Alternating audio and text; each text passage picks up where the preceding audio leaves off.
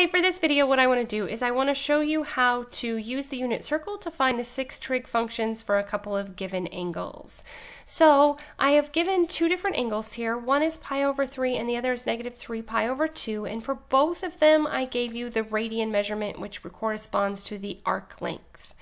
Okay, so what we're going to do is we're going to start with the first one, which is pi over 3, and we're going to find the sine, cosine, tangent, cosecant, secant, and cotangent for each of the angles. I do have another video that does show you all of the rules and where they come from, and I also have a video that shows you how to set up the unit circle. So if you're confused on those, make sure that you check those two videos out. Alright, so the first one that we're going to start with is sine.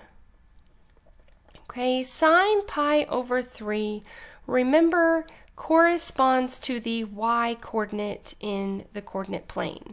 So if it helps you to remember, you can always write down that it's always cosine comma sine.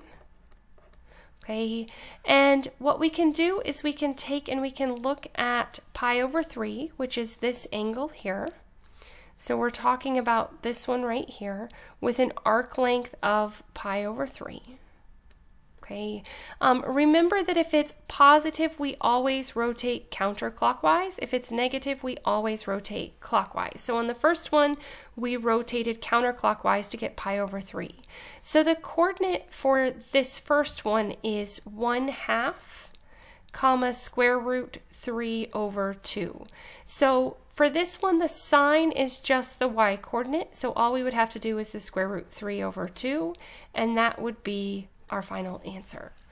Okay, the next one that we're going to find is the cosine, and the cosine of pi over 3 equals the x coordinate. So if we look at the x coordinate, we just have 1/2. Okay, remember that tangent is always y over x or sine over cosine. So when we're setting this up, we can either think of this as y over x, or you can think of it as sine over cosine. So what we're going to do is we're going to take and put square root 3 over 2 over 1/2. Okay, and then we're going to simplify this fraction because we don't want to leave it as a complex fraction. So basically what I'm going to do is multiply the numerator by 2 and the denominator by 2. Essentially, I'm just multiplying by 1 because that will get rid of my denominators. So I'm just left with the square root of 3. Okay, and now we're going to talk about the 3 reciprocal functions. Remember that cosecant is the reciprocal of sine. So for this one, what we're going to do is we're just going to flip this equation. The reciprocal is 2 over the square root of 3. Okay, we could have also written it as square root 3 over 2. We could have also written it as 1 over the square root 3 over 2. Sorry about that. Or you can just flip this one upside down. Remember that in math, we are not allowed to leave a radical in the denominator. It's considered improper. So we would multiply by the square root of 3 over the square root of 3, which is essentially 1. But we're basically rationalizing the denominator to get rid of the radical. Okay, when we do that, we end up with 2 square root 3 over 3. Okay, like I said, I could have put this as 1 over y, 1 over the square root 3 over 2, but since it's a reciprocal function, it's easier just to flip it.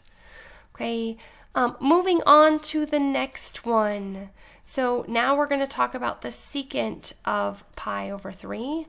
And remember that secant is the reciprocal function of cosine. So basically what we're going to do is we're going to take and we're going to flip this one. We're just going to find the reciprocal of 1/2. This is 1 over x, which you could write it as 1 over 1/2, or you could just write it as 2, because if I flip 1/2, it becomes 2 over 1. All right, and then the last one that we're going to talk about is the cotangent.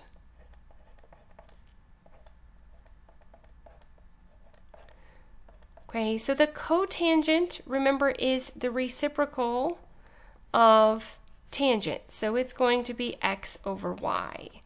Okay, so basically if I flip this over, I would just take and I would flip this. So this is really square root 3 over 1. So the reciprocal would be 1 over square root of 3. And then again, like we did here, we have to rationalize the denominator. So we're going to multiply by square root 3 over square root 3. So this simplifies into the square root 3 over 3. All right, so let's move into our second example. B is negative 3 pi over 2. So for B, I'm just gonna give myself some room here. Okay, for this one, we're talking about negative 3 pi over 2.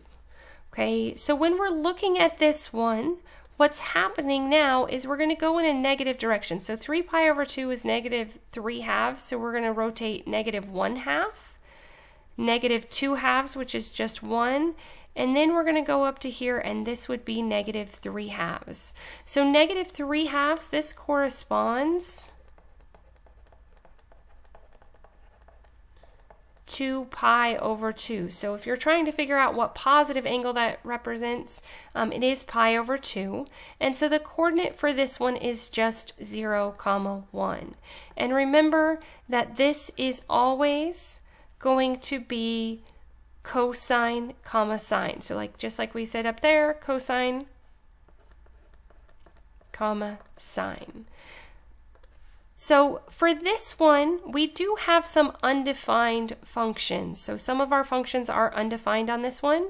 So let's start with sine. Sine is easy. Sine negative 3 pi over 2 just is the y coordinate, which is 1.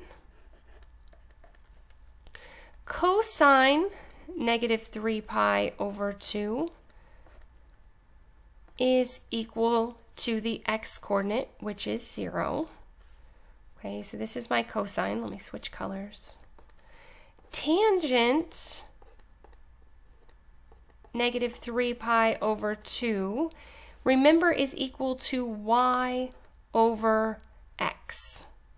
Okay, so for this particular one, if I put 1 over 0, that is undefined, so this is undefined. Tangent is not possible, it is undefined because we are dividing by 0. Okay, all right, moving on into the reciprocal functions. So the reciprocal for sine, remember, is our cosecant.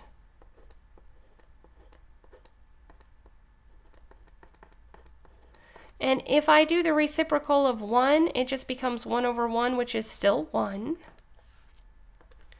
Okay, our secant function, remember that this is the reciprocal of cosine, so this becomes 1 over 0, which is also undefined.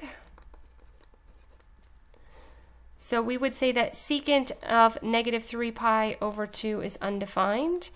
Sine and cosecant are both 1, cosine is 0, and then our last function that we're going to write down is our cotangent. And for this, it's the reciprocal function, so this time it's x over y, which ends up being 0 over 1, and this is defined because it's just 0. So cotangent exists, but tangent is undefined, secant is undefined. As always, thanks for watching. If you have any questions, please let me know. If there are additional topics you need me to cover, please let me know that as well.